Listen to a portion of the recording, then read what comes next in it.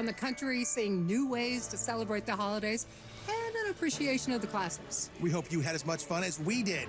Thank you to our co-host Elizabeth Stanton and all our performers for rocking in the season. Have a Merry Christmas wherever you are. And a Happy New Year.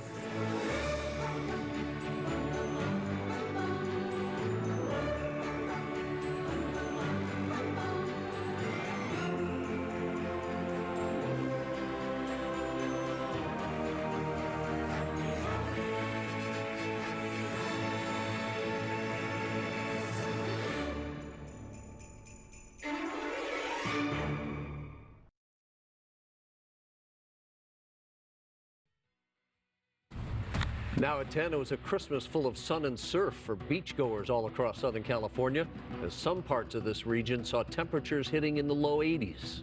And it was a very different story for most of the country as brutal cold and dangerous storms upended holiday plans and caused a travel nightmare for the holidays. The impact it's now having on travel at LAX. And a fresh round of warnings now from LA County health officials after our third pandemic-era Christmas.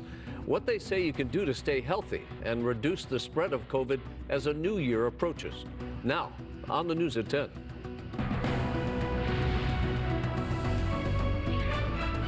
Merry Christmas, everybody. Welcome to the News at 10. I'm Rick Chambers. And I'm Annie Rose Ramos. It was a warmer than average Christmas right here in Southern California this year, but we're not complaining. Yeah, about 15 degrees warmer, actually, than normal. John Finolio spent the day out in Santa Monica talking to beachgoers about this coastal Christmas. Hey, good evening, everybody. Santa Monica is packed this Christmas Day, and the warm weather had people flocking to local beaches to soak up some sun. It's mind-blowing. We thought that nobody was going to be out here because it's Christmas, and it's twice as many people out here than any other day. And who could blame them with weather like this? It's perfect Southern California, 75-degree weather. Yes, it was a warm and sunny Christmas day across greater Los Angeles, drawing large crowds to beaches up and down the coast. We decided just to take a stroll to the beach and surprise because it's full of people. We were expecting everything closed. For visitors like Hazel Weatherby from Memphis, and very cold. It was like 3 degrees.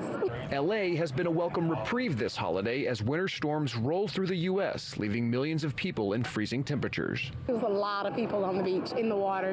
Really? Mm-hmm. Families, a lot of families. Yeah. According to the Federal Aviation Administration, travel conditions are improving, but winter weather and air traffic volume could still cause delays to holiday travel. Oh, I love it. It's like summer. Shira Sharma left her home in Ohio just before the storm hit. Severe snowstorm happening there, and people can't really get out of their houses. It's bad. She opted to extend her trip a few days, as did Carlos Berduzgo and his family visiting from Mexico City. He offers this advice for families this holiday. Family is the most important thing that we can to keep for everybody. Stay together in family. I think that is the most important thing that we can learn each year. Stay together. A very, very merry, merry Christmas to you. If you are traveling and headed to the Midwest or Northeast, you might still experience some flight disruptions. According to FlightAware, LAX had a total of 120 canceled flights today, along with 296 delays. Reporting in Santa Monica, I'm John Finolio, KTLA 5 News. Rick, I love seeing the families in there who saw that it was warm here, and so they extended their trip in Los Angeles even longer. They had the right idea. Yeah, exactly. Yeah, very smart But move. Kai, it's not going to last forever? No, but you know what? We've really been blessed. We've been very fortunate to see such a beautiful weekend, and just in time for your Christmas holiday. And Merry Christmas, everybody.